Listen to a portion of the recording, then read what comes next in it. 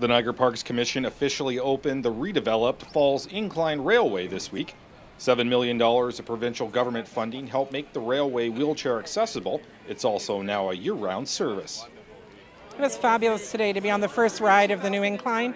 The incline can accommodate 40 people at a time. Today we had 37 people there. We had children. We had people who required accessible service.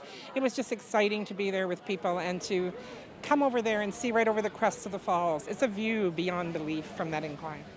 Each rail car can accommodate 2 wheelchairs or scooters, as well as 37 passengers.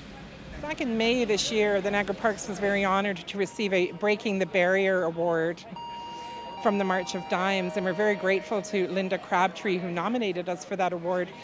And that was for the initiative that we're taking in improving accessibility within Niagara Parks, but specifically for the Incline project.